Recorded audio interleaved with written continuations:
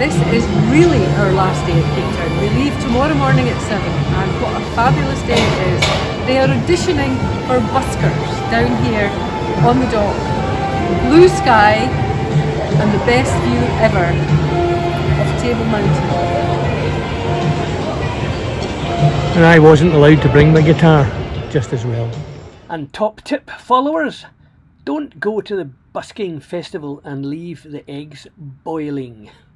It doesn't do the headlining much good. Good morning, 28th of August, and we've picked a fairly rubbish day to leave. It's raining, can you believe it? Anyway, we've got everything packed and the route is set. Out of Cape Town, and then we just go north. Bit of wiggling to follow the weather. Ironically up towards Luderitz, so if we get tired we might pop in, but otherwise it's a 10 or 11 day trip out to sunny St Helena. So welcome back to the channel. It took a long time to lever us out of Cape Town, but finally we are off. Back on two hulls, heading from Cape Town to St Helena, or maybe Luderitz. 7:15 gate opening, and we are heading for the open ocean. Pretty scary after all these months tied up, I can tell you. And time for some last minute WhatsApps before we finally lose connection. First proper sail in a long time, other than rig checks and new sail checks. This is us heading out. Luderitz awaits. We're supposed to be making 9 knots average to get there before dark in a couple of days, so the pressure is on. Well, this is Stuart taking video under the boat.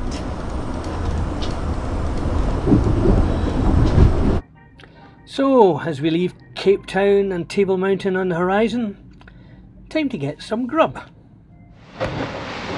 Time for some food. So, sandwich, and a sandwich dedicated to little Brody. Gonna have peanut butter, and dedicated also to bypass survivors everywhere, adore butter. Bon maman, the Heston Blumenthal of sandwiches. Lunchtime. Cheers. Yes. It's blowing. I know I keep going on about this, but I love it. 20 to 25 knots. It's lunchtime. Cup of tea on the table. Cup of tea in the worktop. And we're doing 10 to 15 knots. And it's a beautiful day. And it's a lovely day. Bring on Luderitz. After a calm start, the weather cleared up. We had some fantastic surfing in kind of 15 to 20 knots, and all was going quite smoothly. And St Helena, oh look, we're going to be there by Tuesday. We're doing 15 knots, and he's up playing himself at the wheel. Happy boy. Quite enjoying a bit of this, which we haven't seen for a long time. But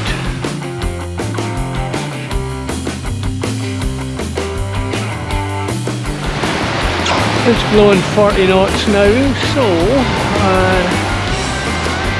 thinking that conservatism for the night might be appropriate.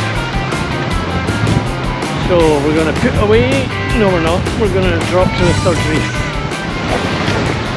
When we catch a wave, the boat just takes off. Sounds like an express train rushing underneath the hulls. I could watch this for hours. But on the basis you can't, we'll move swiftly on at about 20 minutes.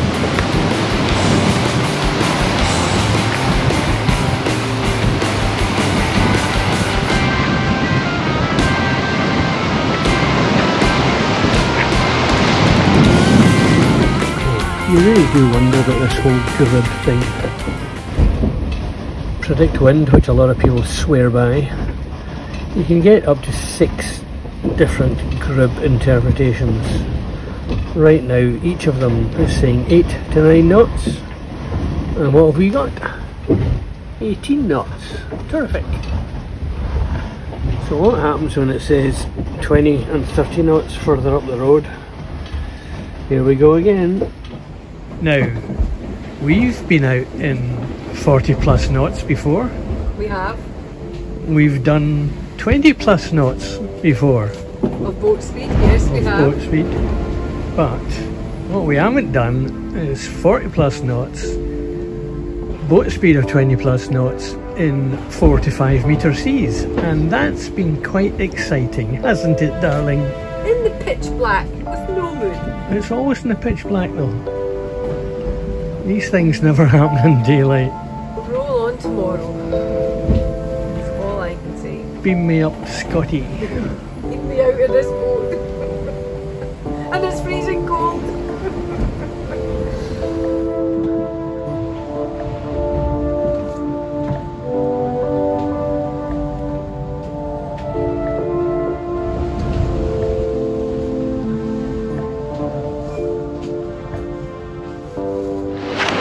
Morning. That was the worst night. Phew. Well, we survived last night. Top wind speed of 50 knots. Steady 40, force 9 all the way. And surfing like crazy.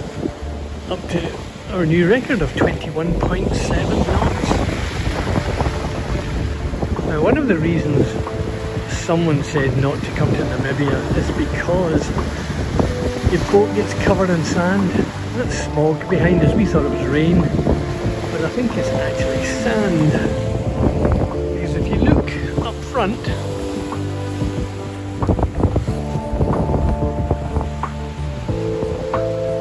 our trampoline has turned orange. And up close on our seagull striker, see the sand gathered there. Well, just as well I spent about 5 hours power washing the boat before we left. And what it's going to do to our lovely new mainsails.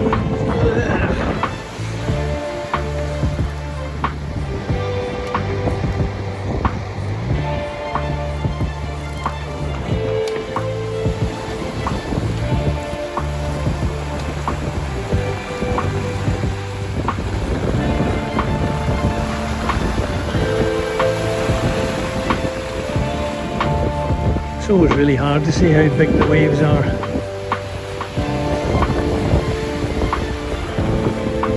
Any suggestions, let me know.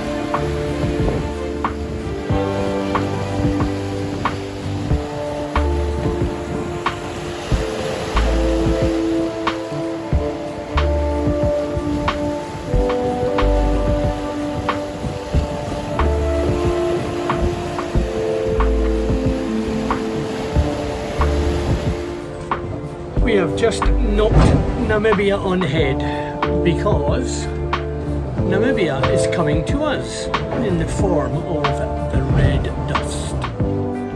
The red dust is everywhere, all over the trampoline, the decks, and I'm going to have a big red stripe up my brand new sail. The wind turned against us last night and then faded, so we ended up slatting around doing nothing. And if we tacked in the now headwind that we got, we were laying Luderites, so we thought, oh screw it. We might as well go rather than flop around in no wind. So here we are. How was your night, darling? Much better, thank you. And the fog has cleared to give us our first glimpse of where all the sand came from. And this is us approaching Luderites and the point of the town, named after Cameron Diaz's great-great-great-great-granddad, Bartholomew. So Luderites is the diamond mining town of yore. I'll tell you when yore was once we get in. There's still a bit of it goes on.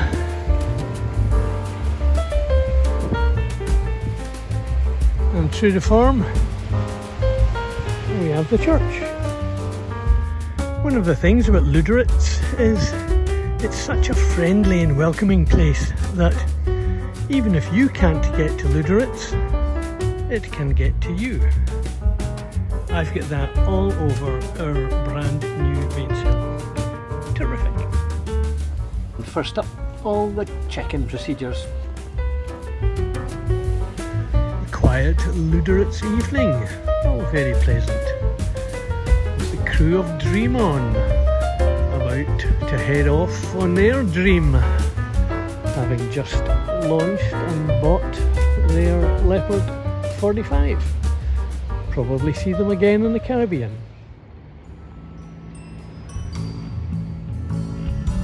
Foggy night in Lüderitz, and the pirate ships are here.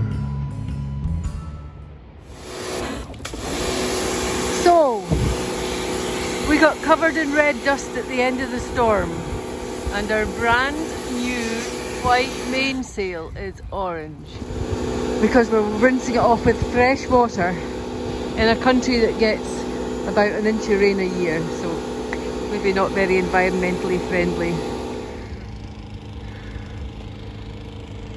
Rivers of mud. All cleaned up and safely secured to a 100-ton mooring. Thanks, Andy. We set off to explore Lüderitz and its surrounding area. Lüderitz main railway station from 1912, I think. And some of the German architectural style, the church, the button bends, and then your 1960s architecture down to the railway.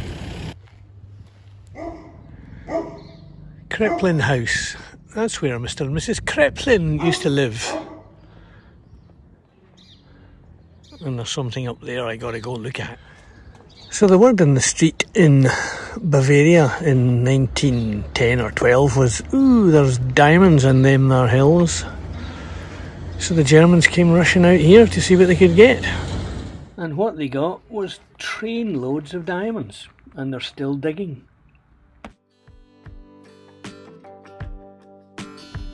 And the church at the highest point, so everyone could look up to it, just so they knew who was boss.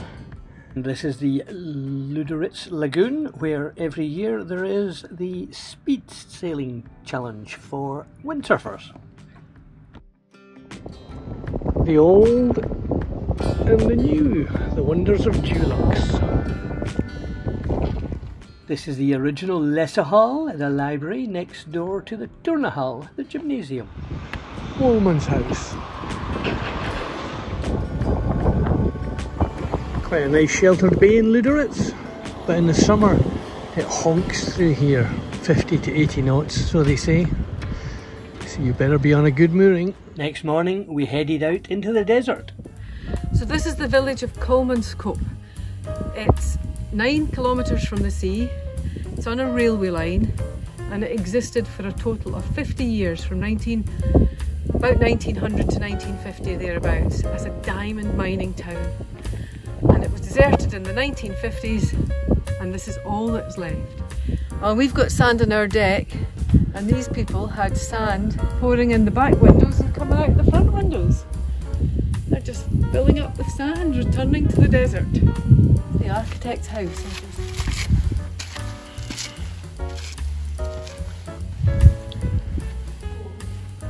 Oh, I don't know if I want to go through it here. Oh my goodness. Oh my goodness. And pretty much everything you see was imported from Germany. Some of these views are quite nice out the window. You watch the sand going past. And watch the sand go past, and oh, look at this. On the railway line. Going down to Lüderitz. In its heyday, Kolmanskop was home to 300 people, 44 children. They had ice making machines, a swimming pool. All the fripperies from life were brought in from Germany, and they had a wonderful life. This is the butcher's, where it's absolutely verboten no piddling. And I guess this is where they boiled up their German sausages. Mine's got sand in it. And so you could get a nice lump of ice in your gin and tonic of an evening. This is the ice factory. And I guess this is where you make the ice cubes. And this is the long drops. Only 3 bogs for the whole population. Ugh. And there you go, Jean, some desert flowers. And the labourers that did all the work, presumably they were down in the shacks somewhere. And this is the grand ballroom cum gymnasium. No doubt the social centre of the place back in the day. In the 1930 gathering of the sailing club, perhaps. And so that was Copman's Cop or Clopman's Clop or something. I have to say, for me it was a bit like an early 1980s industrial estate in Luton with sand.